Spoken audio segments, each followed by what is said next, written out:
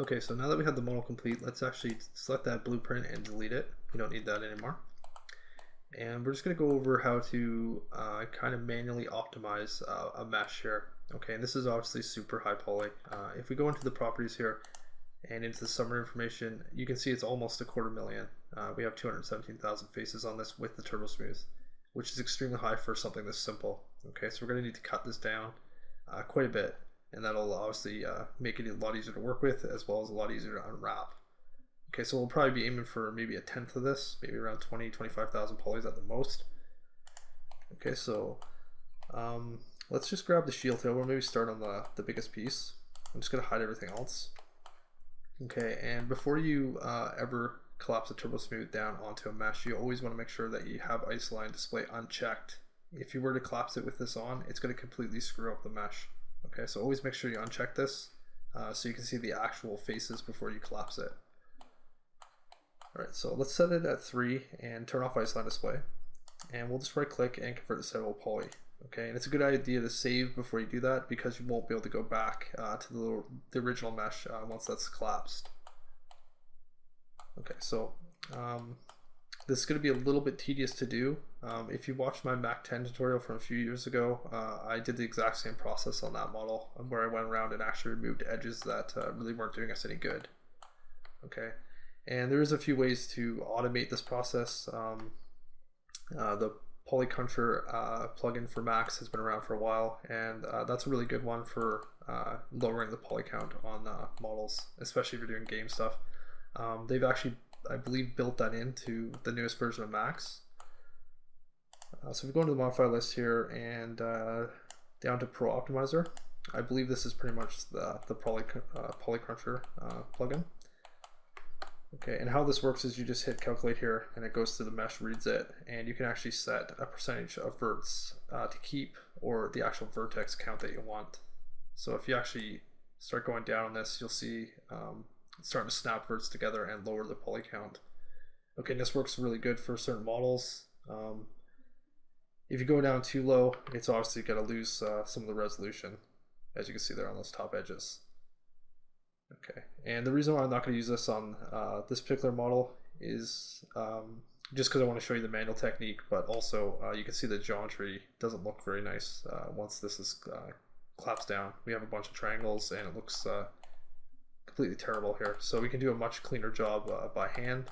It's going to take a little bit longer, but the result will be a lot cleaner at the end. Okay, so let's just delete the modifier there. So we're back to our original mesh. And we'll just start removing some of these edges that we don't need. Okay, and we do want to make sure that we maintain this smooth look, the turbo smooth look, even if we don't have the edges in there. So we want to be careful of where we remove edge loops here. We're going to do it on certain sections that don't really affect the shape or the silhouette of the model here. Okay, we'll start maybe up on these edges here. Okay, you can see we have a ton around these borders here, and we don't really need any of these edges on the front or side here to give us the look we need. All right. So let's just grab an edge here on the side maybe. I'm just going to hit Z and that'll zoom on it, so it's a little easier to maneuver around. And we'll just hold down Control, and I'm just going to go across here and select all these middle edges. Okay, you can also use the up and down spinners here to select edges in a ring, holding down Control, but I'm just going to do it manually. Okay, so let's maybe go right to about there. We'll grab this one as well, and we could probably get rid of maybe this one and this one. Okay, so we'll do about those, and we're going to hit loop. Okay, and that's going to go all the way around the model here.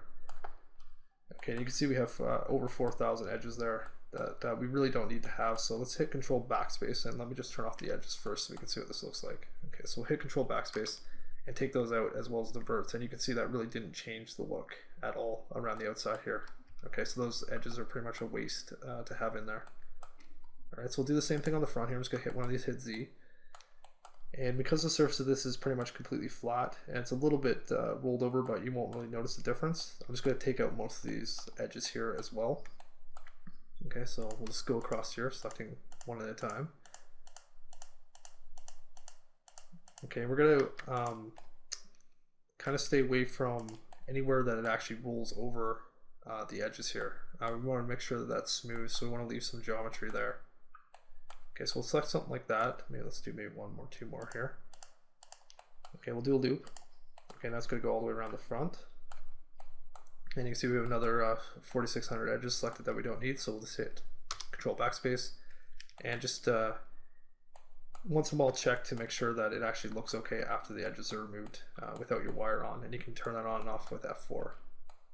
Okay, so we'll do the same thing on the back. I'm just going to grab an edge here and hit Z and rotate around the back, and we'll just do a similar edge selection here. It's also a good idea to have ignore back facing on when you're doing this, and to use the actual selection tool rather than the move tool so you don't accidentally move stuff around. Okay, so let's do it to about there, maybe one more. Loop that, and we'll Control Backspace those ones out. And it looks like we have another one selected here that we don't want, so I'm going to hit Control Z to undo that, and just figure out where I selected that edge at.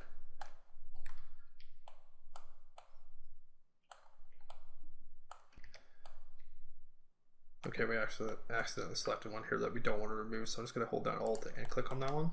Okay, so we just have these back ones selected, and we'll do another loop here. Okay, and we can take these ones out as well. So Control Backspace, hit F4, just check it out, make sure it looks okay, and we'll just keep moving.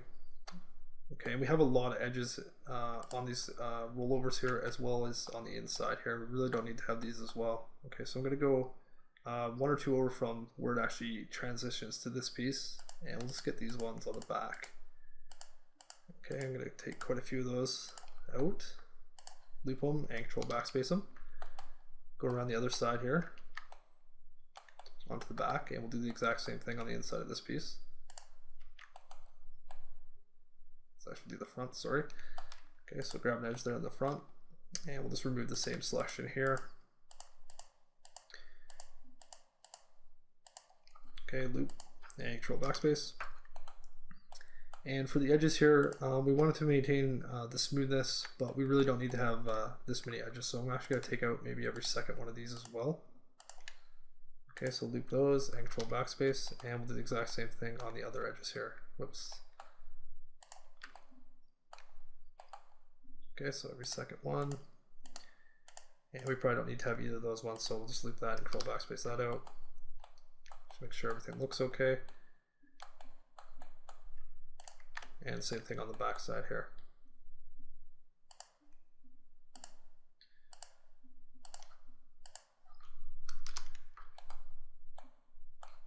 Okay, and on the inside, same process, and Control Backspace. Okay, and we could probably remove a few of those later on. Another thing here, we have all these horizontal edges, and because the sides of the shield are completely straight, we really don't need to have all these edges cutting across there. So we can take most of these out, which will cut the poly count down significantly.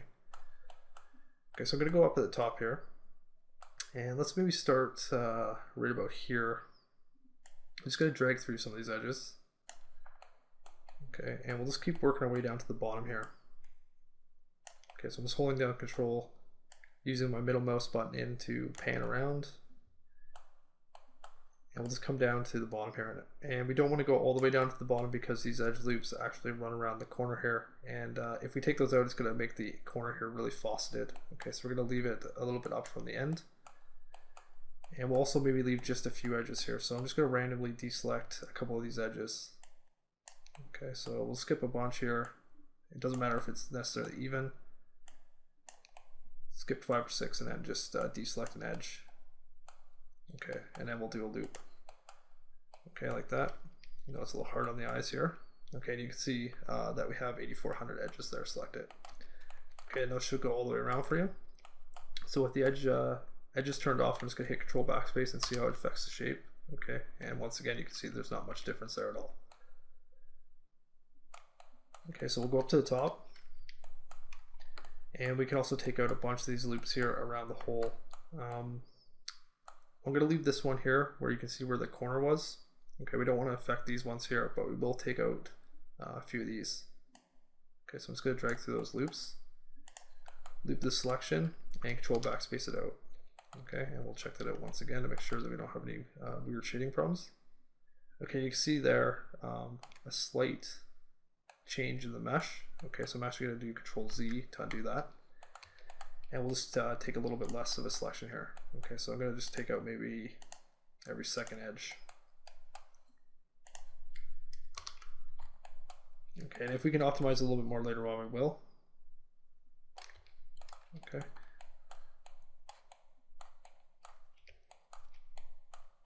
Okay, let's maybe get rid of this one here. We don't really need that one. So I'm going to loop that and control backspace that one out.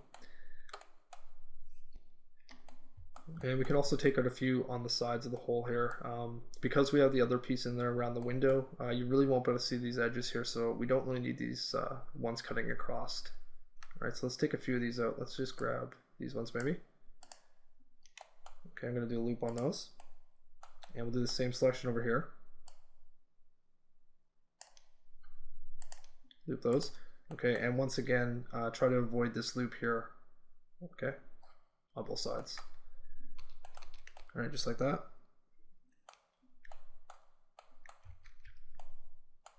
Let's control backspace those out and see how it looks. And that looks pretty good. So we'll just continue to do this until we get it down to reasonable resolution. Okay, and we can also take out maybe a few here. Let's do this guy and this one. We'll loop those, control backspace, and I'll try to pick up the pace a little bit here. I know this is quite tedious to watch. Alright, so I'm going to zoom in on the corner here. Okay, and we have a lot of loops here that are going around that we don't really need. So I'm going to grab these ones here. Loop them. Okay, like that. And control backspace them out. Okay, we'll just check to make sure it looks okay. And it does. So we'll go around the back. Same thing over here. Grab a few of these edges here. Loop and control backspace. Okay, so now we can actually take out some of these vertical edges here. We don't want to affect the smoothness of the top curve, so we don't want to take out a whole bunch, but we could probably take out maybe every second edge along the front here. Okay, so what I'm going to do is just work from one side to the other. Okay, and we'll just maybe start in a little bit from the side here, maybe about here. And we'll just hold down control and maybe grab every second edge going across. Okay, and I do want to avoid these ones here once again. Okay, so we'll skip this edge. And we'll just keep working over to the side.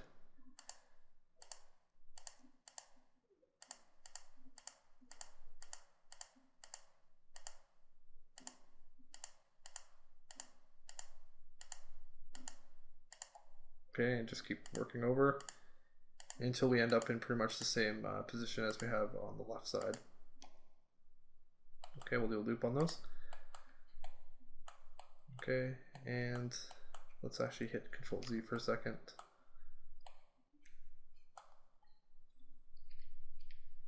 I think I accidentally selected one on the other side there, so I'm just going to deselect that. Okay, well I should deselect this one as well. Okay, and then we'll loop it.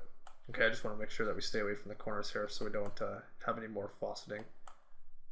Okay, so that should go all the way down to the bottom. We'll do a similar thing up here on the top. Starting on this edge here, we'll just grab every second one.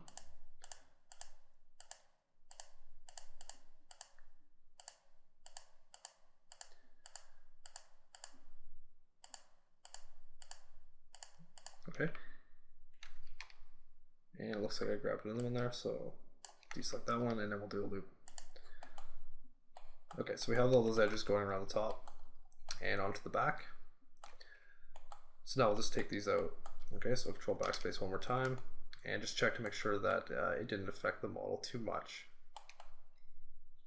Okay, that looks pretty good. Alright, so now we'll just remove the final few edges here. Okay, we could probably get rid of maybe a few more. Let's get rid of one of these inner ones here. Also going to get rid of one of these ones. Go around the back. Let's get rid of that guy and maybe those two. Go backspace those out. And we'll just look it over here and see if there's anything else we can remove.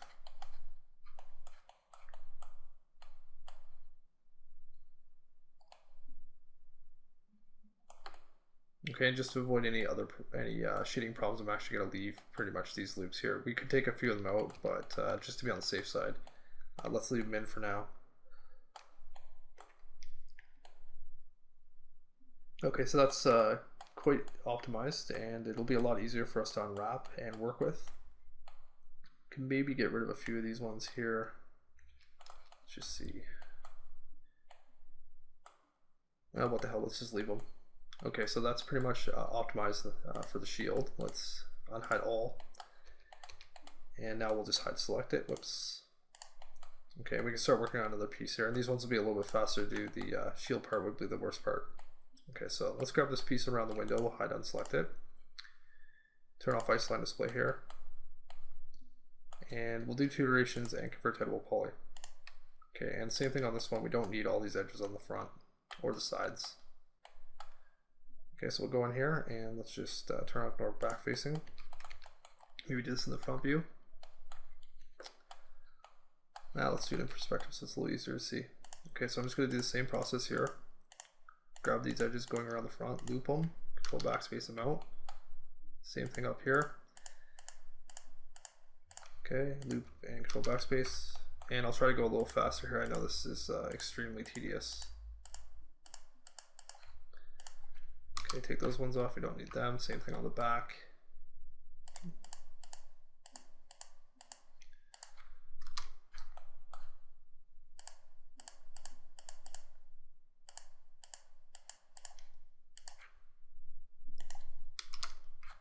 And on the inside here, get rid of these ones on the slope piece as well.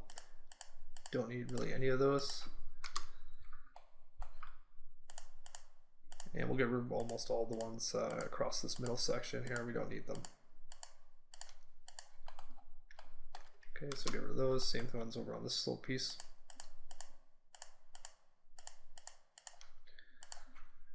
Backspace those out, and that'll pretty much lower the resolution on those pieces. We could still get rid of some of the ones on the edges here. Okay, so I'm going to hit one or zoom on one there, and we'll just take out maybe our second one here. A couple of these as well. Every second one there. Let's get rid of that one there, and we'll just loop those and control backspace them. Go around the back, same process here. Let's get rid of maybe those ones as well as these two.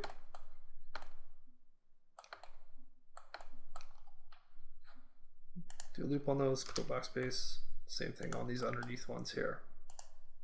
Let's get rid of those ones. We'll leave those 3. We don't want to change it too much.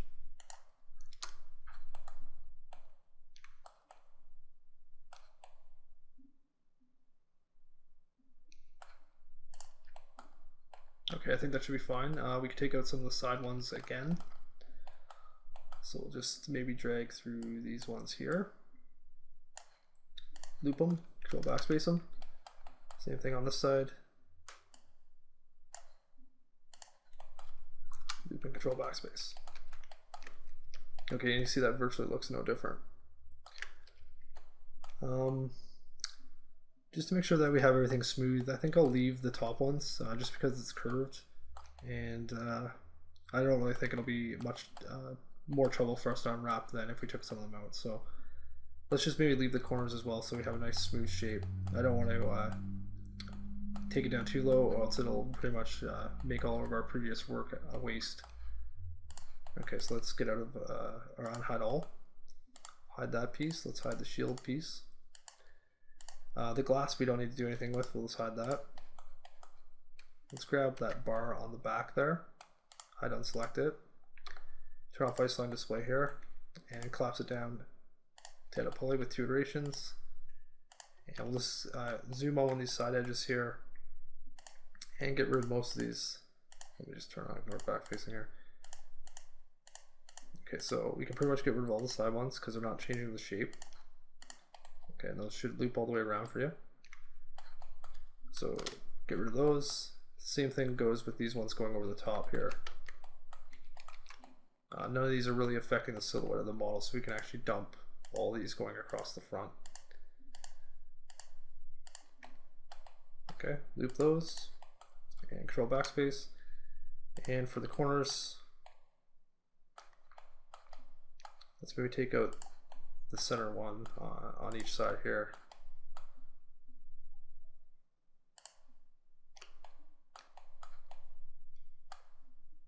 Okay, so we'll loop those and control backspace them out. Right down at the bottom here, I'm just going to click on one of those. And we don't really need to have this loop in here as well. Let's maybe leave it just so we don't run into any shading errors. Okay, so that's probably fine for this piece. Let's just check it out without the wire on so we can see. And that looks fine. So unhide all again. And let's move on to the next piece. Let's grab the handle, hide everything else, turn off isoline display, convert to editable poly. And for this one, because it's round, we're going to need to leave quite a few of the edges. Let's maybe get rid of a few of these ones here on the flat part. Just loop those edges there and remove them. Same thing with these ones down here. Loop those out.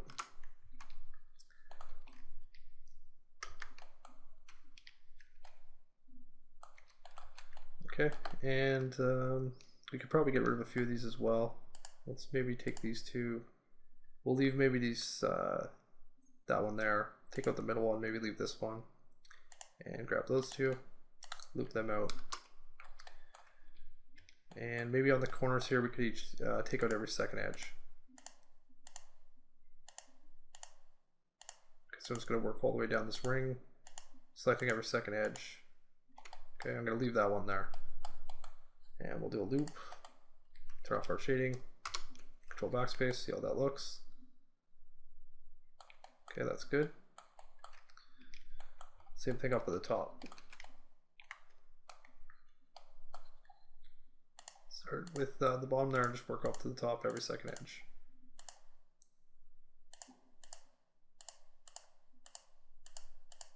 And once again, I'm going to leave those two.